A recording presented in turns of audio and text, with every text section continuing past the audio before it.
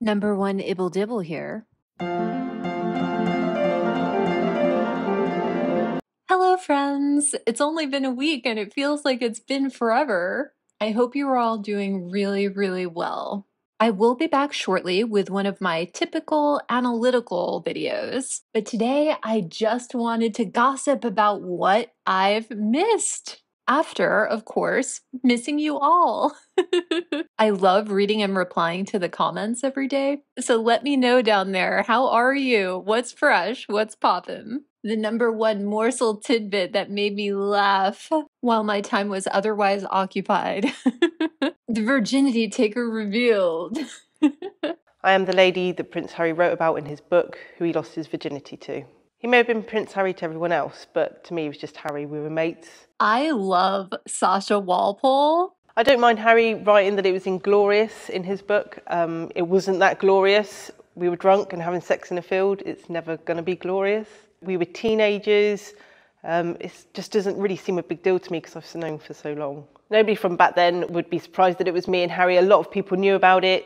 She just seems like such a nice, straightforward person, and she seems honest. There's zero deception, there's zero mystery building with Sasha.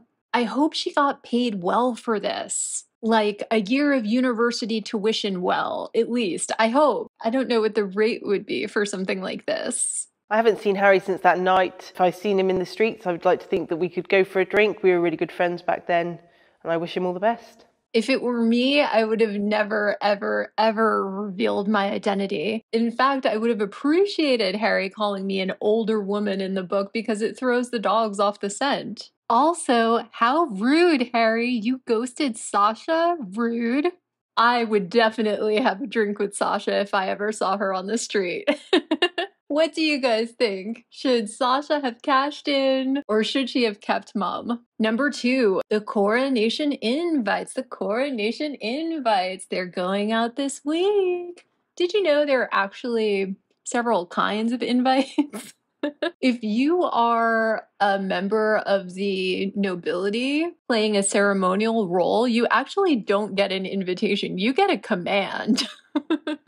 Once you show up for duty, if you will, you're given instructions and you're told to invite X number of train bearers, page boys, what have you, under the assumption that they will also be members of the nobility. Your attendants then, in turn, will receive invitations. One fun thing about 2023 is that the royal family has switched to an Evite system for a lot of their events, so people are RSVPing as we speak.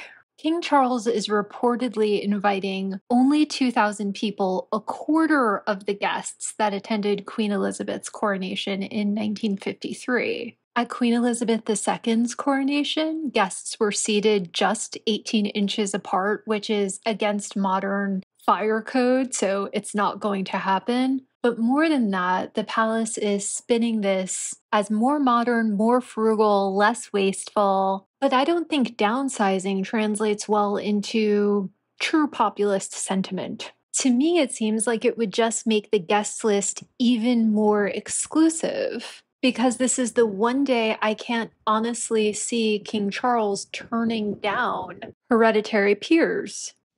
There comes now yet another ancient ceremony.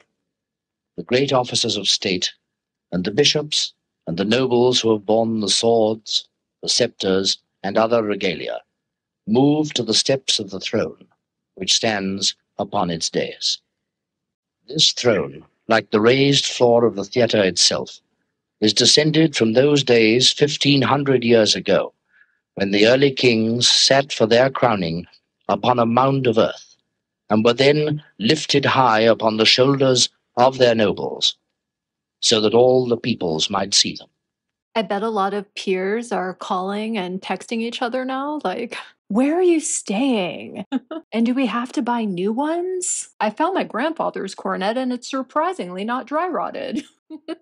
Do we need to log in on the Eden Ravenscroft website? Or can we just walk in? What about my wife? Do you think they'll make the girls dress up this time?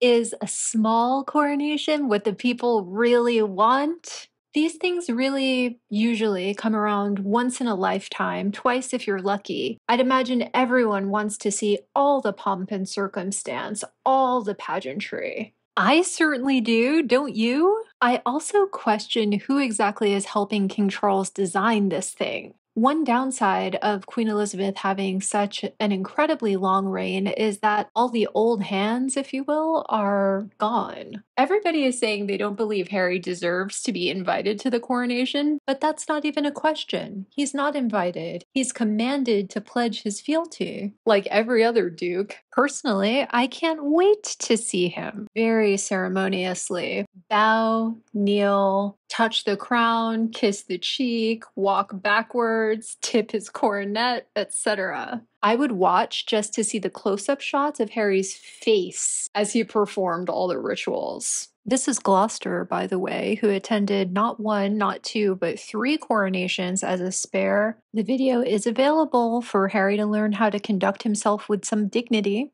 Number 3, the party no one wanted to attend. I've gone to sorrow in your eyes,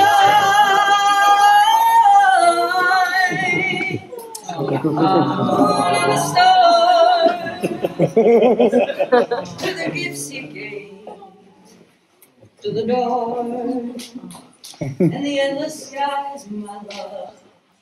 Audience poll, whose manic giggle is more annoying, mine or Harry's? He's probably high, or drunk, or both. I'd have to be drunk to endure that party. Oh my God! Welcome to Portia's birthday party. And to the newest home of one of my favorite couples, 2 of my BFs, and the record holders for the most homes ever purchased in one city. Ever. Literally. Could you imagine being such a terrible person that this is this is what a supposedly dear friend has to say about you to move the crowd at your vow renewal? All of the articles call the party star-studded, but they only mention Kris Jenner officiating, Brandi Carlile performing, and H&M smiling and clapping. When you look at the photos, perhaps half of these people or even more are celebrities. The photos are just too terrible to discern who is who. But really, look at this pathetic party. For a 50th birthday party cum vow renewal ceremony. This is the crowd you could get together? This crowd does not read star-studded. This crowd reads canceled. Which Ellen totally deserves because she is such a weird jerk who was nasty to her employees for many, many years. That must be why she's such good friends with Meghan, because after the way Ellen humiliated Meghan on her show. Do a squat if you can hear me. Okay, all right. I haven't been shopping in a while and I love it and I miss it. I haven't been shopping in a while and I love it and I miss it. I love it, I love it, I love it. I love it, I love it, I love it, I love it. Can I touch things? Can I touch things? Can I touch them? Watch me, Pama. Wama, watch me, watch me. I'm gonna touch. Oh, good energy, good energy. Oh, good energy, good energy, good energy, good energy. Okay. Okay. I have healing powers. I have healing powers. Can you feel my powers? Can you feel my powers? Let's just be silent for a second. Let's just be silent for a second.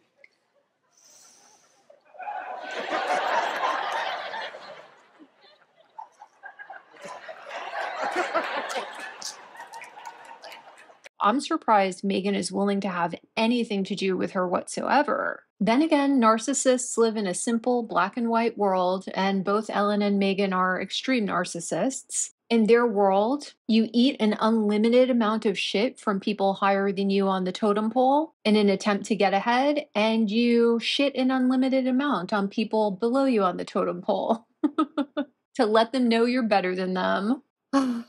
Maybe given her worldview, Meghan objectively accepts she's simply a link or two down from Ellen on the Hollywood human centipede. What do you think? Would you be caught dead at this party? Would you go just for the business networking? Or would you feel deeply uncomfortable showing up casually dressed for a garden party at your neighbor's, only to find out you're expected to witness and give all the emotional gravitas to the incredibly meaningful day of people you can only describe as cordial acquaintances, because it turns out they're just kind of nasty and don't have friends. Last thing about this photo, you'll notice some people are holding a drink, some people are clapping, but Meghan is doing neither. Meghan is waving. She is waving at presumably Kris Jenner, Ellen, and Portia.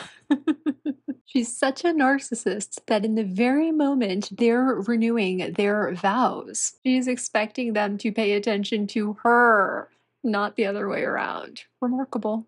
Okay, that's it for tonight, but I will see you tomorrow with another open gossip chat post on 3 more H&M items that made me laugh out loud. Toodles! Don't forget to like, share, and subscribe.